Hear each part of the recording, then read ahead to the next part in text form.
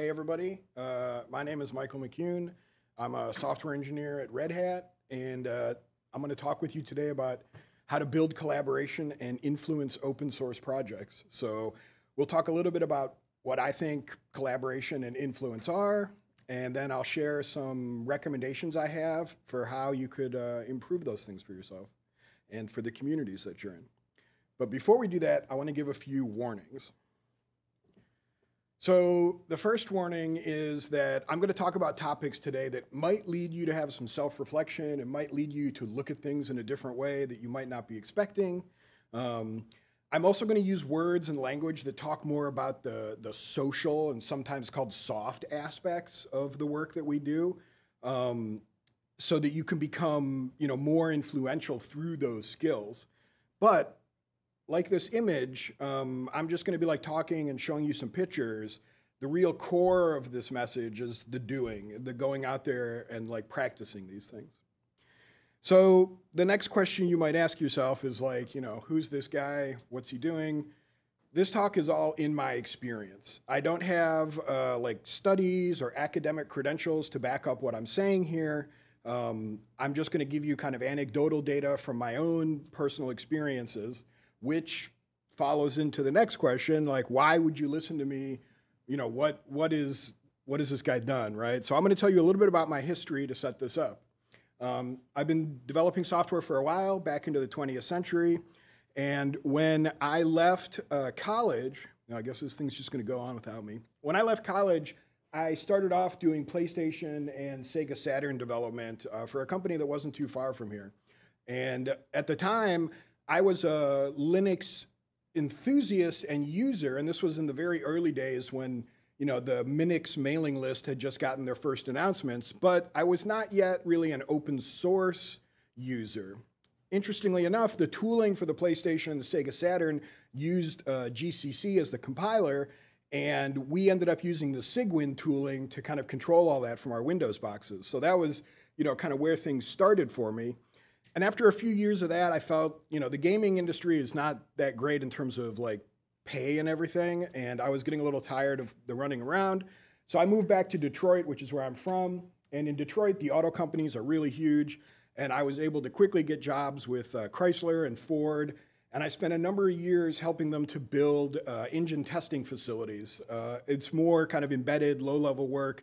But still, there wasn't really any open source at this point. And even though I was getting into using real-time Unixes and whatnot, we still weren't really in the open source world. And so my next big experience after that was I went to work for a global positioning company called Magellan. And while I was there, I became the operating system guy. And initially, we were using a public domain operating system, if any of you know, called MicroCOS. And at the time, the source code for that operating system you could get in a book, basically. So I was working with that and developing that, and then I left the company for a year. And in that 1 year span of time that I was gone, they decided to design a new product based on Windows CE, and it was not going well for them. So I came back after a short sabbatical, and I helped them to build a Linux file system and kernel for the hardware that they had created. And so we started to transfer everything to an open source build system that we created. And I spent a lot of time hacking on this, essentially an alternative to Buildroot or Yocto, if you remember those early days of kind of cross-compiling tool chains. And I spent a lot of time doing this, and we built an entire open source ecosystem for this product. And the product was the Hertz Neverlost. If you ever drove around in the early 2000s, you might have seen these in Hertz cars. And that was where, my life started to change a little bit in terms of the open source involvement, because through the work I was doing, I was getting a chance to work in the upstream. I was starting to experience that. And I went back to my boss at the time and I said, hey, we built this huge cross-compiling tool chain, and it's really easy to use, and it's kind of has many of the features that these other ones that are emerging has. And I said, let's make this open source. Let's give this back to the community. And my boss at the time, I still remember what he said. He was kind of like, Mike, we don't really do that here. And I was disappointed because I was like, look, we've taken all this open source stuff, we should be giving back. And the writing was kind of on the wall at that point. And so luckily, after that, I was able to join Red Hat, where I initially worked on OpenStack, and now I work on Kubernetes. And I've been at Red Hat for about 10 years now. And in my OpenStack days, I ended up spending a lot of time in the security working group that they had and the API working group that they had, and I ended up chairing both those organizations. And I spent a lot of time doing work in the community there. And likewise, now I work in the Kubernetes community. I'm a chair and a tech lead for one of the SIGs there. I also participate frequently in the upstream, and I contribute a lot of my code to the upstream. So this is my experience and where this talk is coming from and what I want to share with you today. So let's talk about what does collaboration look like, or what do I think collaboration looks like. So collaboration might look like this. It might be a ragtag group of nonconformists who are driven by a desire to complete their mission, maybe help their friends and society out. But it might also look like this, which is, you know, a highly coordinated group, all part of the same organization, you know, working to achieve a goal that might fit into a larger piece with other groups to coordinate with. Or it might look like this, which is the Kubernetes developers and contributors from, I think, a few years ago. This might have been 2021 or 2020. And this is a pretty diverse group working on all sorts of different projects, but they come together to make the largest open source project we've ever seen in history so far. So these are kind of examples of what a collaboration might look like, but what are the qualities of a healthy collaboration that goes beyond just the looks? So these are some of the things that I think are the most important about when you evaluate a collaboration or a collaborative community, what to look for the health. So the first one for me is everyone is welcome. And, you know, I like to use the English phrase table stakes here, you know, so like I'm not much of a bettor, but in gambling, you know, there's this notion of table stakes, like this is what you have to pay to sit down at the table and play. And for me, if you have a community where everyone is not welcome, or there are people who have become unwelcomed, you know, that's not good. So everyone should be welcome to come to those spaces and collaborate. And you know, I think it's tough to speak in absolutes about this because sometimes there are people you need to exclude from communities, right? Perhaps they've behaved poorly or they've shown themselves to be someone who does not want to cooperate. That's where things can get a little bit more difficult. And I'm not going to get too deep into that side because you could have a whole nother talk on how to deal with conflict and how to set up codes of conduct and whatnot. But there is an experience that I kind of liken this to when I look at a community. So where I come from, drum circles are kind of like a cool thing to do during the summertime. And I don't know, is anybody here familiar with drum circles? Like anybody maybe been to a festival? Okay, so if a few people, like the notion is everyone kind of brings a drum and you're at the park having a barbecue or something, and you know, people just kind of circle up and they all start playing and having a good time. But the metaphor here for me is that this is an implicit expression of the collaboration that's going on, right? Because you can hear what's happening. It seems pretty apparent what is going on, what direction is happening. You might be sitting next to people who have more skill than you. You might be sitting next to people who have less skill than you. Some people might have different equipment, but everyone is welcome to come and kind of join in. Now, granted, if you start making, you know, crazy noise, you might get some strange looks, but the notion is you're welcoming everyone to come to that community. So everyone is welcome for me is a must. Another thing that makes for a really good collaboration or a healthy collaboration is having a common goal. So sometimes people just get together and they talk about a lofty idea and then it's like, okay, it never gets written down, we never codify it, we never think about like, you know, what are we doing? So how do people know what to do? How do they know who to talk to? How do they know where, you know, what's going to happen a month from now, a year from now? So for me, you've got to have some sort of goal that you can write down and let everyone know, like, these are the artifacts you should look at. This is what we're trying to do. You know, it might start off small, but over time, you build a roadmap, you build a feature list. People get a clear impression of what this project is doing, and it can be a really powerful way to keep the collaboration in line, because if everyone agrees to those goals, or if you have a consensus agreement, it's always easy to turn back to them and say like, well, like, do we need to take the ring all the way to Mount Doom? Like, yes, we do. Like, we agreed this is what we're doing. So it helps keep everyone on track, and it helps make the collaboration stronger because even people who aren't there can see where you're going. So another thing that's really important for me is learning encouraged in the collaboration.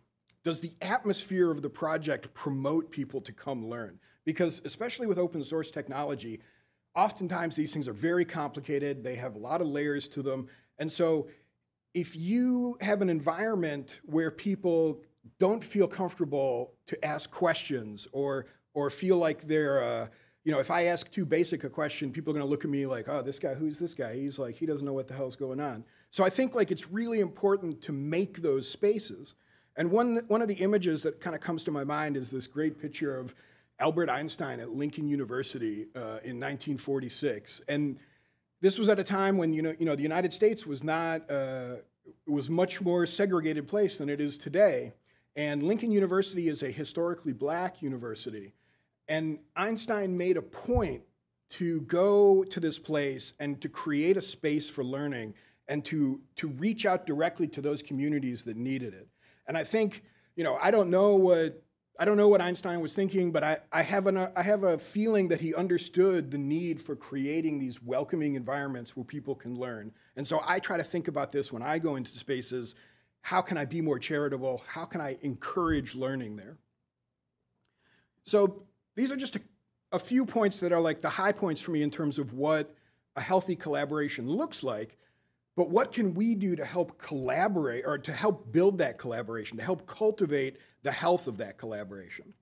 So the first thing for me is be kind. It may seem simple, and sometimes it can be very difficult in practice, but I'm sure, if many of you are like me, you maybe had a parent or a family member or a mentor who advised you to be kind and compassionate to others. We're taught to be loving towards those around us. And for me, this is kind of a core part of being a decent human, but when you're building a collaboration, this can be super powerful. And there's a quote that kind of sticks in my mind that I think about. And that is, be kind, for everyone you meet is fighting a hard battle. Now, I did some research to try and figure out where this quote came from because it's attributed to Plato, it's attributed to Philo of Alexandria, it's attributed to John Watson in the recent era and Ian McLaren. So like, it's not entirely clear where this quote comes from. But I think the point is that it resonates with everyone. Everyone is fighting their own battle. And we need to recognize the hard battles that our colleagues and our friends and our collaborators are going through. And when you start to have that implicit empathy, it becomes easier to find the kindness. And I think, a story that kind of pops into my head from the recent days is, everyone here remembers the XZ supply chain kind of thing that went on earlier this year.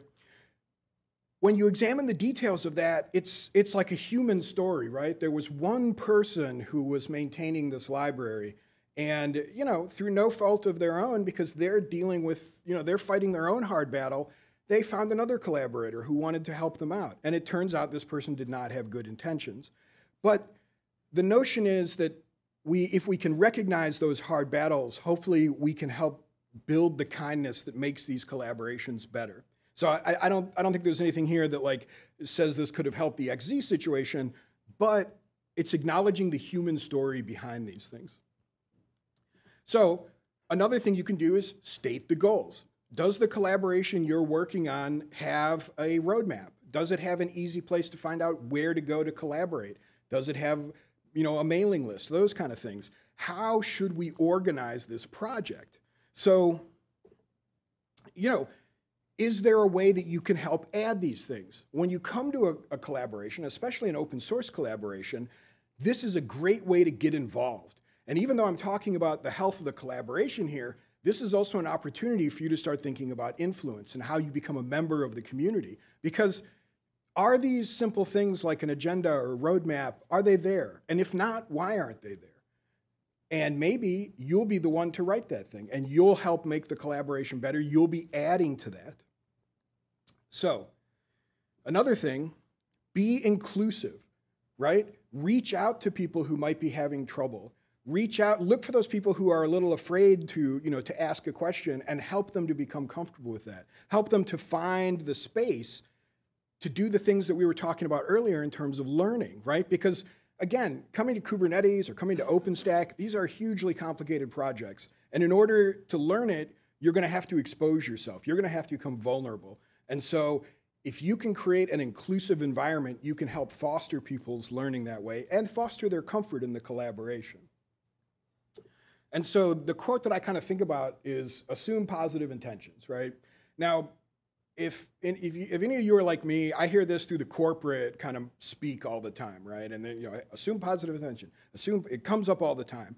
And I don't think that this phrase is meant to say turn off your internal sensors for people behaving poorly. It doesn't mean that everyone is always going to have positive intentions, but it means, can you change your perspective so that I can assume that what you're saying is not necessarily meant as an attack on me? And where this comes into most focus for me is on pull requests for changes to projects.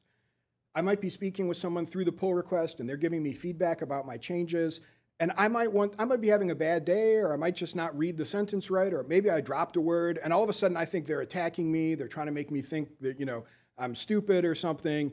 And when really the truth might be that this person I'm talking to, English could be their second or third or fourth language. And so maybe they're just trying to get a message across and say, hey, I think you should do things this way rather than that way. But if you can change your mindset to read those with positive intentions, this person wants to help me make the software better. Can I assume the positive intention behind it? And so that's what I use as a communication tool to help make good choices in what I do. And so if we do these simple things, everything's going to be like utopia, right? It's magic, candy, unicorns. Like we're all going to be happy. Okay, not exactly, right? I mean, these are some guides to help with improving the health, things to look for to make the collaborations that you're involved with better. But, and like I said before, conflict does arise. And the deepest I'll go into this is when you get into a situation where you feel like the collaboration you're in is becoming unhealthy, and that might be based around the people who are involved in it. Those are the times when you have to look for your peers and you have to look for things like codes of conduct to help you heal those communities. And there's great talks out there about this. Like I said, you could do a whole talk just on conflict resolution. I'm not going to go much deeper into it than that, but just know that it is going to take work, and it's not just going to magically happen. You're going to have to be there for it. So I'm going to turn the corner a little bit now and talk about how can we build influence, and what does influence look like in an open source community? Well, at the very basic level, it might look like this. This is a pull request that I was involved with along with a bunch of other great people. And you can see maybe here at the bottom, we created this in March, and it didn't get landed or updated until 6 months later. And this is work that I became involved with when I joined the current team I'm on, but the engineering work had been going on before that. And so sometimes when you come into open source projects, you might end up with these really long tail things, and being there for it oftentimes can be very powerful in terms of your influence because you're helping to complete something. You're helping to see it all the way through. So I think about things like this a lot because I tend to get involved in very long-running changes that happen in the upstream, and that can be very draining for people. Oftentimes we want to show up, make a couple PRs, and all of a sudden, I'm a maintainer. But it might not be that way. So another thing that influence might look like is this. And this is a screenshot I took from one of the upstream Kubernetes meetings. This is the cluster API meeting. You might be able to become a speaker in a meeting. You might be able to host a meeting. These are often places you can find to become more involved in the project. Now, this can be difficult if maybe you're a little anxious about your speaking skills or whatever. But what I look for is opportunities where the maintainers of projects say, hey, would anyone like to host this meeting? Would anyone like to become more involved? And when people say that, that's a cue for you to say, well, you know what? I've never done it before, but I would like to become more involved. Could you help me? What does it take to do this? And so this is another thing to look at in terms of how you can build your influence. And I think where this can end up is your influence might take you to this, where you could become a speaker this was from KubeCon last year, and I was able to present a talk with my colleagues Joel and Bridget. And when you're involved, especially in upstream communities like Kubernetes, and Kubernetes is a very large community, you'll hear these calls to say, hey, we're looking for a maintainer track talk for the next KubeCon. Does anyone want to get involved? Does anyone have an idea? Again, these are clues for you to say, you know what, I would like to be involved. I've never done this before, but I would like to be involved. And if you're in a healthy collaboration, there will be people there to help you learn, to help you build your skills. So look for these opportunities. But these are just kind of some ways that influence is expressed. What is influence, or what do I think influence is? And certainly it's not just, hosting meetings and, making pull requests, right? For me, influence is about relationships. It's about having good relationships with the community and the maintainers. And it can be really difficult for more developer or engineering types who are oftentimes, we're just concerned about the code or the efficiency or the benchmarks, and we don't want to think about these soft sides of like, how do I build a relationship? How do I build trust with people around me? It's not just landing a lot of pull requests. There are other methods to that as well. So one of the things that I like to think about in terms of what does influence look like is, do you feel comfortable to propose changes and criticize processes, right? So as your influence starts to grow, ideally this would happen in a kind of formalized way, but being able to convey honest thoughts in an impromptu moment can really, without insulting or kind of injuring other people, can really be a way to understand how your influence is growing. And so this is a kind of a marker to look for. Another one is, do you have the support from the community and the maintainers? And this doesn't mean that they agree with everything you say or they just want to merge all your pull requests, but do you feel that you have their support even when you bring an idea that doesn't make sense? Or even when you bring an idea that maybe goes against the grain or is dissenting with the majority opinion? And as your influence grows, you'll start to recognize these situations where, people will extend much more leeway to you, and that's a good way to gauge that your influence is growing in those situations. So what are some things that you can actually do to grow your influence? And I want to keep in mind here that, it takes two to tango, right? Like, you can't just say, I'm going to grow my influence and I don't care what the community says, right? Like that, unless you're extremely lucky or talented, that's probably not going to happen. So you have to keep in mind that it's going to take a consistent application of kind of these things, but also that you're going to have to be working with people. And this goes back to building relationships and building, those collaborations. So one of the things you can do, and this is probably my favorite, is fight for the users. Become a user of the projects that you're getting involved in. Learn what the users want and champion their ideas. And this will become one of the most powerful ways for you to grow influence in a project, because oftentimes the users, they just want to use the software. Maybe they want to see more features come in. Maybe they want to see, less bugs. And if you can understand what they truly want, you can help to grow your influence by bringing those things to the project and making the project aware of how to make things better. And so, the image I love for this is from a movie that I grew up with, Tron. He fights for the users. What I try to do, and I'm going to use myself as an example here, and I think in some ways I'm a terrible example of this, because if we think about the origins of open source and how we got to where we are, in the beginning, people were writing software because they needed to use it. Like if we needed a domain name server, we wanted to not remember IP addresses all the time. So we needed to collaborate and do those kind of things. I work on cloud providers, right? Like a piece of the Kubernetes infrastructure that isn't exposed to anyone except the admins. And it's, how would you become a user of that? I'm not going to go home and just spin up an AWS account and say, you know what, I'm going to play with the AWS cloud provider just to see how it works. So in my case, my employer is paying me to work in these communities, but it doesn't mean that I just write unit tests and write end-to-end tests and then I forget about it. No, I try to operate these pieces of software. I try to learn from people in the community, what are the problems that you're having using these things? And then I try to see, can I hit those problems as well? Because if I can start to learn what the users are doing, I can start to make it better. And I can start to take their ideas and bring them back into the open source communities. So really, be like Tron, fight for the users. Another one, and probably hear this a lot, and I'm probably gonna say chop water, carry wood at least once, so I'm just letting you know. But chop wood, carry water. We hear this all the time. It gets spoken about a lot in open source communities.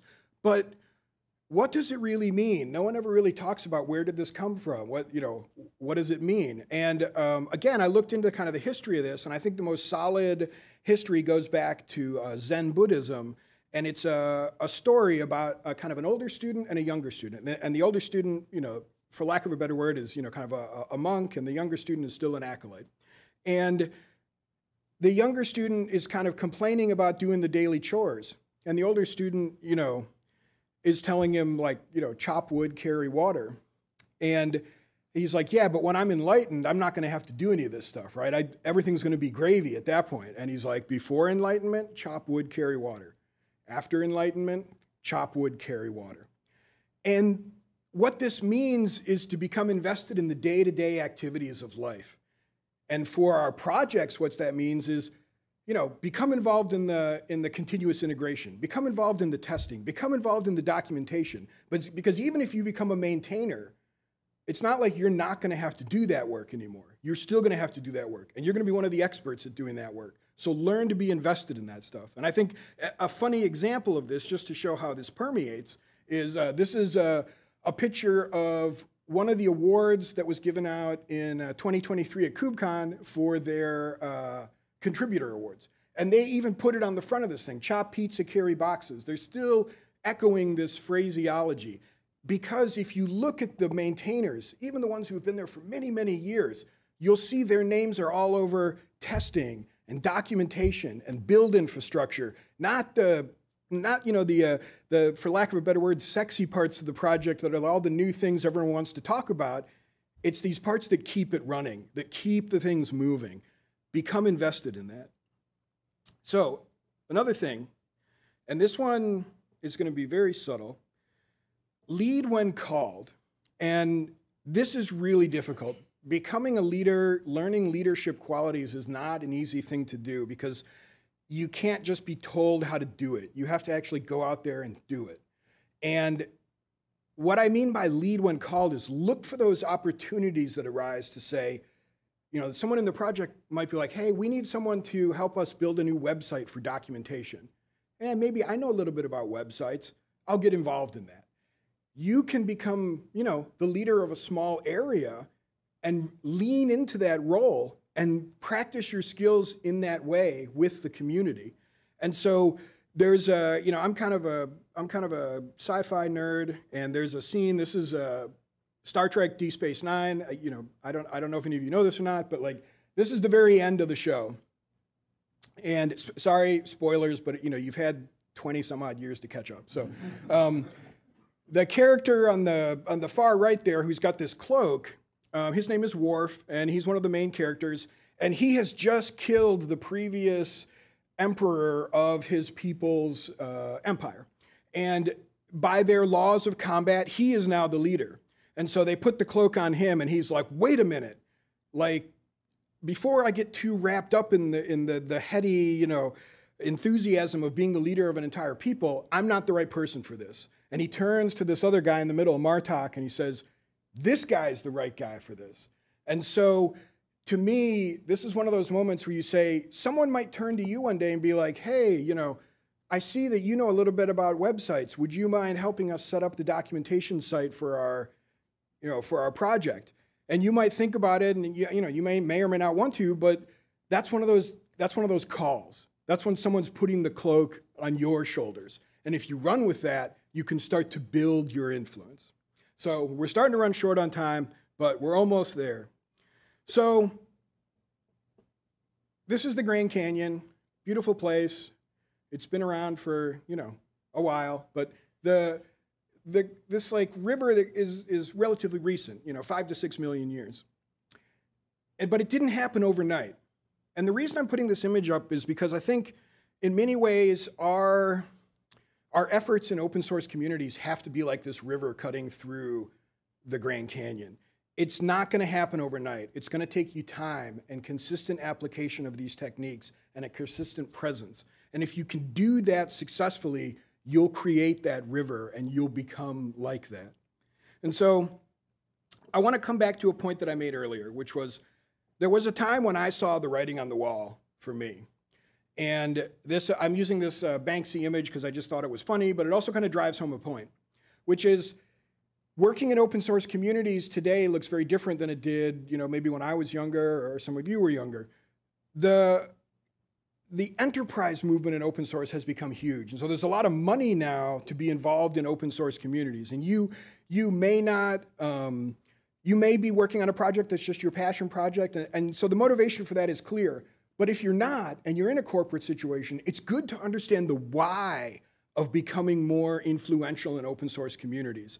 And it's because if you become influential in those communities, you can help to drive the things that your users want into the software that's in the open source. And building influence and collaborations is vital to driving that work forward. And any organization that cares about what their customers want or what their users want are going to want to have a stake at the table so that they can see their changes put into upstream. Because I can tell you from experience, you don't want to have to maintain your own fork with all your own custom code when you could push it to the upstream if you can. And so these are things to think about if you're in a situation where maybe your bosses are wondering, why do you want to go to KubeCon? Well, I want to go so that I can learn from these other community members, so that I can become more engaged in what's happening there. So I'm going to wrap up with just a quick review here of some of what we talked about today. So when we're talking about collaborations, these are the things that I try to think about at the top of my mind. Be kind. Create an environment that is welcoming and friendly for people. Make sure that you state the goals. Make sure that everyone kind of knows what's happening and where they can go. And be inclusive. Make sure that you're building a space where people can come and learn and they can be part of what you're doing. When you talk about influence and you're thinking about how you build your influence, fight for the users. Learn what the users want. Use the software that you're working on, even if it seems abstract and bizarre. Understand what their problems are. Chop wood and carry water. Become invested in the day-to-day activities, the lifeblood of the project. Is testing working okay? Do the build scripts still work? If I run the getting started manual, does it work? These are opportunities. And then lead when called. Look for those chances. You might be in a meeting and someone says, hey, do you want to be part of the talk we're giving at KubeCon? If you're interested in growing your influence and you think you can make it happen, say yes. Go along with it. It will be difficult, but it will get easier over time and your influence will grow from that. So I'm going to leave, kind of with a funny slide here. We talked about some serious topics out there, but I, personally have a passion for open source software, and I think it can be really fun, and it doesn't have to all just be business and dollars and cents. Make friends out there, build inclusive spaces, be kind to people, and you will notice yourself start to rise, and you'll notice your influence will grow, and people will come, and they'll want to talk to you, and they'll want to ask about the projects that are happening. So it's dangerous to go alone out there, but hopefully you can take some of this advice with you. And if you want to stay in touch, I've got a blog that I haven't updated in a long time. Sorry, but hopefully I'll have a new one out next week. And, look me up on the Fediverse. So with that, thank you very much.